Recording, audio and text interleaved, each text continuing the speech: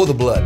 The entire album was it was so easy to do. If you spend time with the Lord in fellowship, you're usually spending time in prayer, you're spending time in worship, you're spending time in meditation. And as a musician, you get your guitar out, you start singing the Lord, and you're worshiping Him. So every song came out of that type of environment. I didn't have to think about, oh, I'm going to write a song. I don't sit and grab my guitar and go, I think I'll write a song now. It's just out of fellowship with the Lord. And every song came together within 5 or 10 minutes. It was just like that atmosphere from one after the other. You're just there and you're playing and going, okay. So we come in the studio. They have a beautiful set of monolith drums, which they've sponsored me for years. And we went in, and basically Jamie and Jim were recording the drums, sitting in the control room, and we overdubbed the drums. It sounds so crazy, like it was almost all backwards, right? Having Skip Prokop be the drummer on the songs was absolutely a no-brainer. One of the things that was missing on the other CD was there were certain songs that didn't have the beat, the pace that I wanted. Everything changed when Skip got involved. It was like Bert getting involved, and then Skip, and then I Meet You, and then everyone else at IAM Studios. It just all came together. I guarantee it. I've already got a whole other album written. So when this thing is done and it's out there and we're going and so forth, when I come back, it'll be coming back to this studio. And I tell everybody who wants to record, just go to IAM Studios. Get it done and get it done right. Waiting there for me till I gave my life to the Lord when I was 10 years old. My father, he came home one day and he had a cigarette in one hand, or a pack of cigarettes in one hand and a bottle in the other, and he says, I'm pouring it down the drain to get rid of the cigarettes. He said, I met the Lord, and there'll be no more of that in our household. And I remember being at a Pentecostal church one evening on a Sunday night, and the man gave an altar call, and I looked at my father and I said, can I go down there? He goes, you know why you're going down there? I said, yeah. He says, you can go down there. And I went down, and when I met the Lord there, that was it. rolling through my mind, a wave of great emotion. Music was part of my life like everybody else's, where you're listening to the songs and you listen to certain people. Of course, back then, Christian music was quite different than it is now. And one day we had a kid come into the church on a youth rally. He got up there and he sang, and I went, wow. And then I met him after service. Somehow the Lord hooked us up, and we become fast friends. Next thing you know, I went to Niagara Falls with him and spent a week with him and that. And by the time I was up there visiting over the March break and the holidays, my whole voice had changed. That was like, to me, like a Holy Ghost transformation there. It was like, by the time I come back from there, I was singing. It's just that, it's like the Lord lays a hand on you and goes, okay, what's on him is coming on you. So whatever comes out of me now, as I mentioned earlier, came from that experience and that relationship with him. And I'm older now, and I haven't seen him in a long, long time.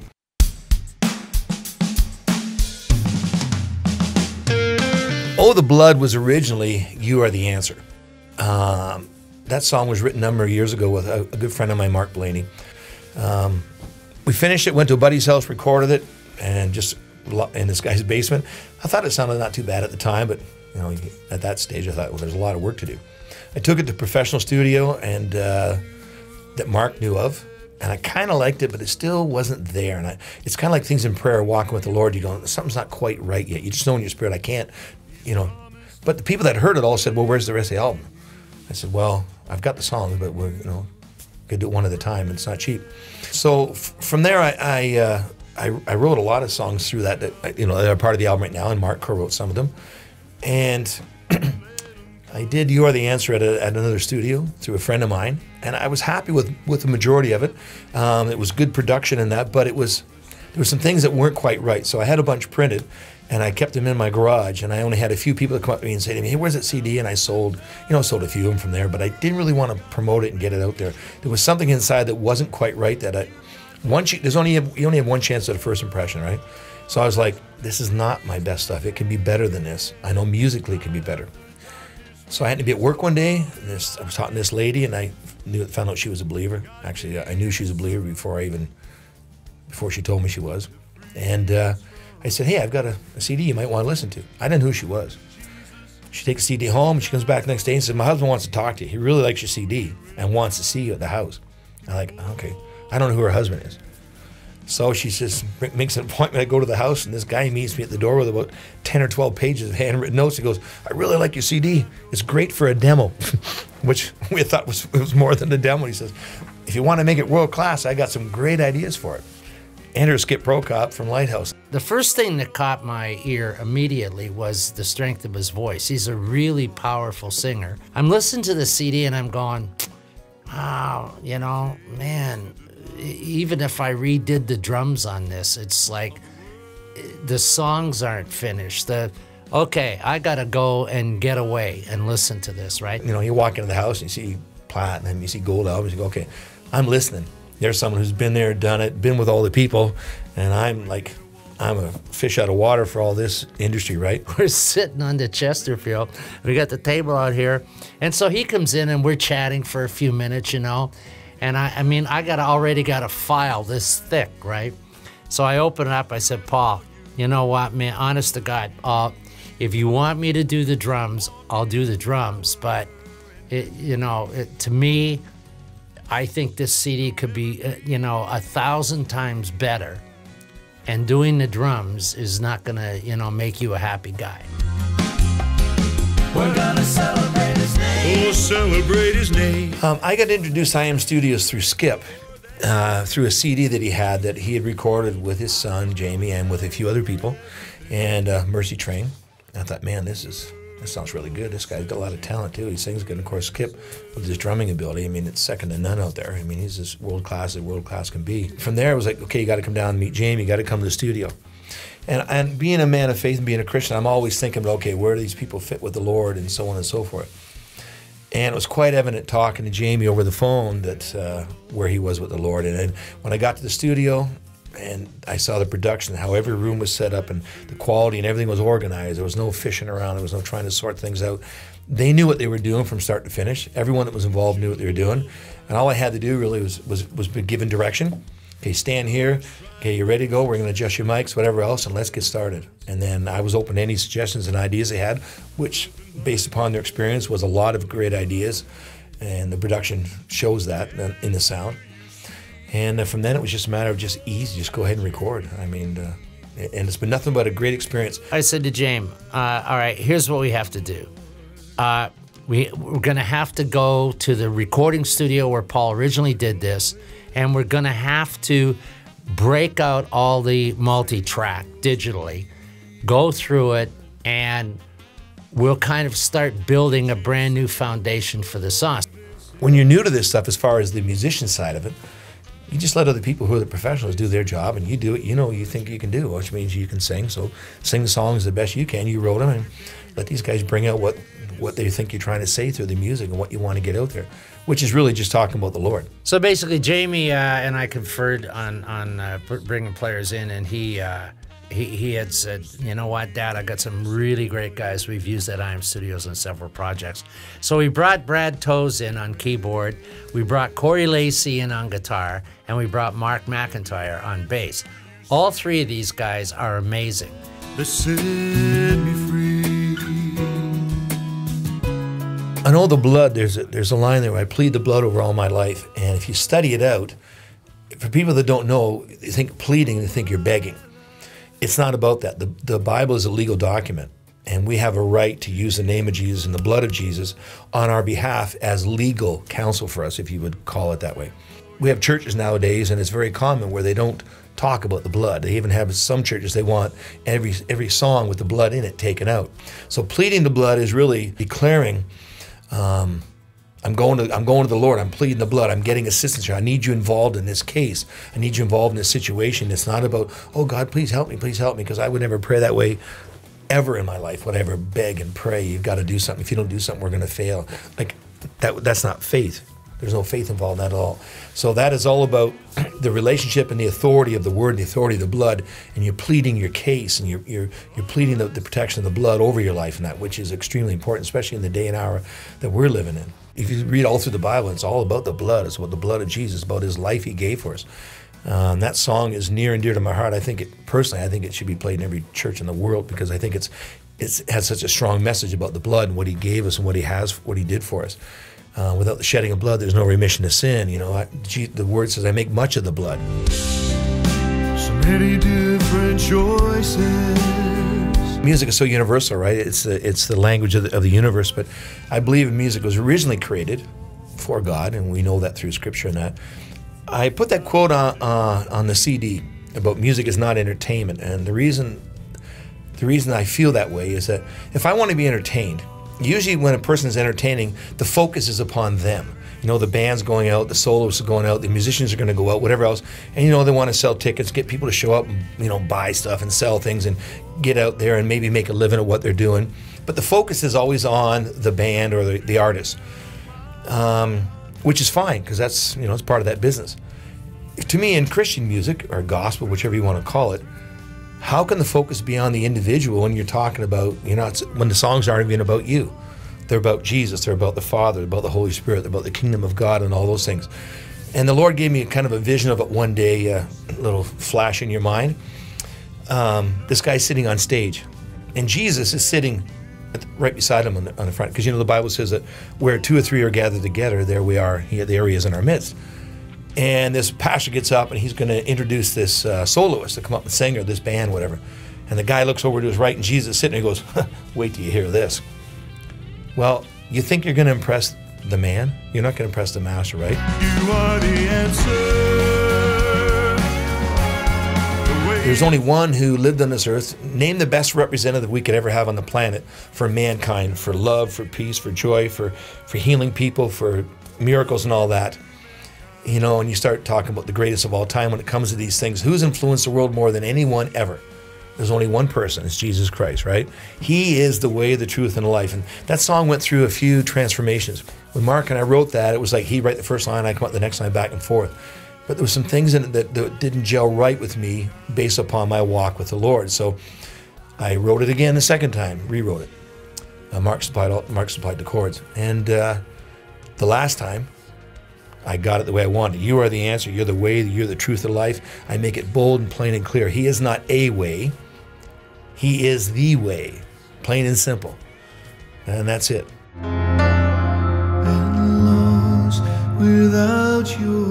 And when you listen to Help Me Now, you'll hear that incredible soulful solo come in, right? In the little break. On the original CD, the first thing, of course, that I'm going to listen to is the melodic structure and the lyric.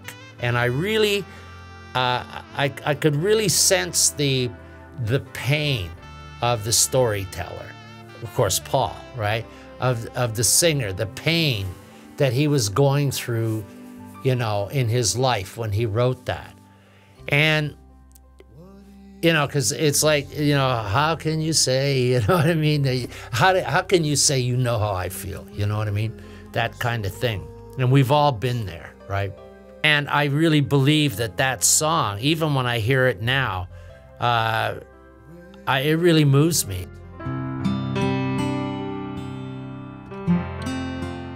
I was driving down the 402 coming home from Sarnia.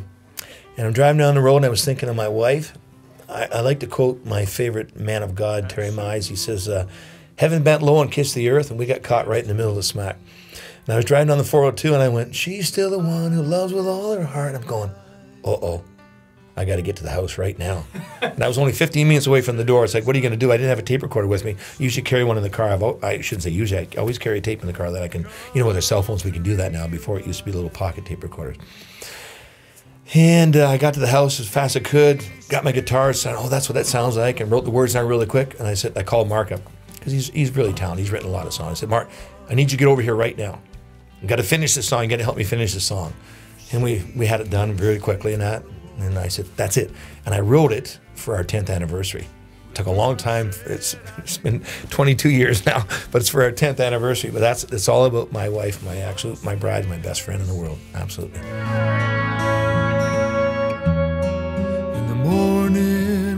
When I heard In the Morning on the original CD, there was something really, really like Holy Spirit driven in that song, right? It's like Holy Spirit propelled. I mean, you just knew it. But the first time I heard it, in my head, I kept thinking, wow, you know, I got to talk to Jamie, because I think what we have to do is we have to try and capture a picture I have in my head. And that picture is when I was reading the first, you know, a few verses of Genesis, right? Where God is like just looking, right? And then he creates. Do you know what I mean? I just had this like driving force in me to go, this has to sound like those first few, the first chapter of Genesis. I mean, it just has to, right? Where you can just imagine there was nothing, and then, there's the sea, you know what I mean? And all the things that are in that passage.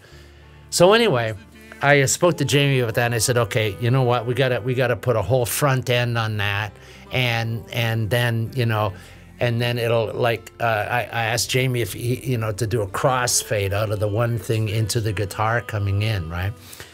And then it's very, very intimate. It goes just to Paul and the guitar, right? About his intimate moment with the Lord. If you read in the scripture, I mean, what did Jesus do? It says he hid himself away from the rest of the guys early in the morning to go spend time in fellowship with the Lord, or he'd pray all night. He wanted to get things straight, get it right. The thing about in the morning that I really like is that was a time again when just getting my guitar and I just want to talk to the Lord. And the Lord told me something years ago, and I'm sure he's told everybody if you're following him close enough. The morning time belongs to me. Not the TV, not the radio, not a bunch of phone calls. Start your day out right with me, and the rest of the day is going to be set for everything else that's going to go along. So, I drive a lot, and I drive an hour and a half to work each day. And I'll tell you that I have great prayer time and fellowship with the Lord. I listen to the Word a lot. I might listen to radio for maybe 10 minutes out of that, but the rest of the time it's my time to fellowship with the Lord. So in the morning is about that. In the morning when I wake up, I call on you. You're the first one I'm thinking about. When I wake up in the morning, it's not about going to work. It's not about what I got to do today. Is this going to work out? It's my focus and my fellowship is upon the Lord. So that's what that song is about, spending time with him, that quality, intimate time with him, fellowship with him, and then the rest of it just flows out of that.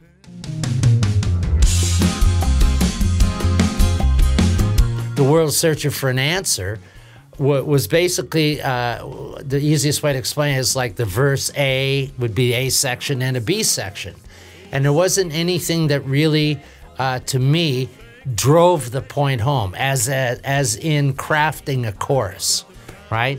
On the world is searching for an answer. There's so many people out there, and if you follow the news broadcast and that, and there's all these different gurus and everything else that's out there, and people are looking for something. Maybe I'll find it in fame. Maybe I'll find it in money. Maybe I'll find it in this thing in life or whatever else. I had said to Paul, this is one of the songs that I really, if it's okay with you, I'd really like to write a chorus, because it needs to have a chorus so the song goes completely up and drives the point home. Maybe it's this religion. Maybe this one's got the goods, right? Oh, they got the answer. They got the stuff. We already know he's the answer. So the world is searching for an answer. Is really, you're all searching for so many things, but what you're really looking for is the one that's been there all the time, which is Jesus of Nazareth, right?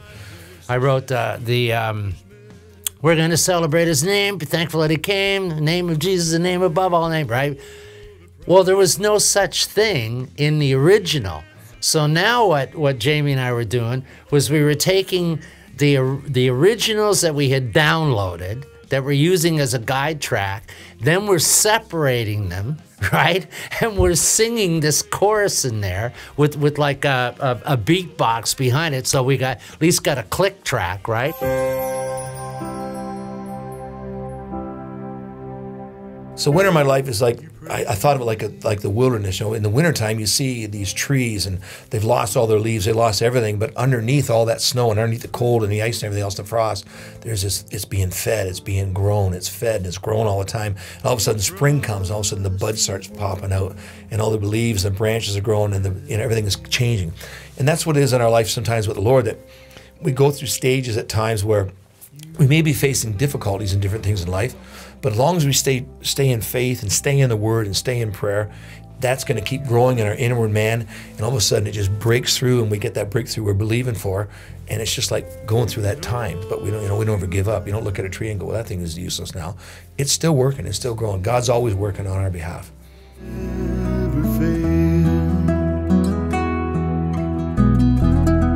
Margaret's song was written about a lady named Margaret Krumholtz, which was my wife's best friend, and she got cancer. And one night, she was in the hospital in London, and I grabbed my guitar, and I still got the original. I keep all my original stuff at home, and just grabbed a crayon basically, and wrote the put this song out, and I was kind of talking to the Lord and talking to her at the same time. Like, first couple of verses, I'm talking to the Lord and saying, you know, I'm trusting in you, and Bridge is talking, Margaret, you know, I know sometimes it seems that things look impossible.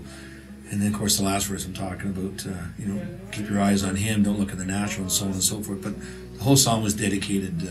And when I did it, and I just called her at the hospital and said, so I called Margaret at the hospital and said, hey, I got a song for you, I just wrote it. She goes, great, so I just played it for her. And then my wife said, well, you're going to call that Margaret song, and that's it. I was going to call it His Word Will Never Fail. And she said, no, you'll call it Margaret's song. And it's a dedication to Margaret. For we walk by faith,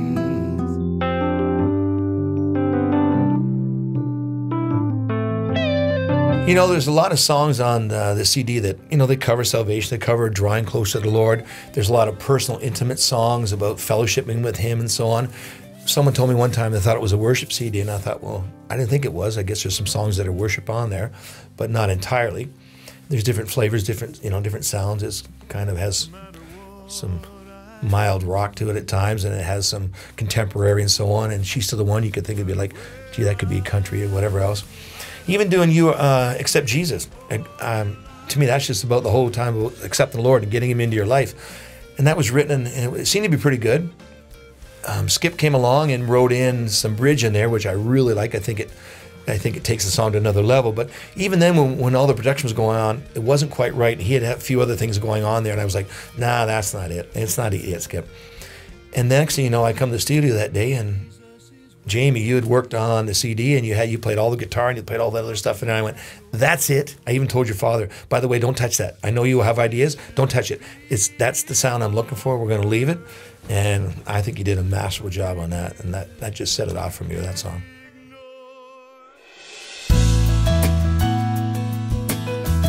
In a nutshell, the answer to my prayer to getting the entire CD done, as far as the, you know, it costs to do this stuff. It costs for everybody. And everyone needs to be rewarded for what they're doing. It would not have been possible without Bert Pullen. Bert's been a long time close friend, and he wondered what was happening with the CD in the past. I told him, well, I'm not really doing a lot with it yet. It's been done pretty good, but I think some things can make it better. When I told him about Skip, and I told him about, you know, the studio and stuff like that, and he said, I'll write it up, I'll do it. You just tell me what you want, and I'll get it done for you.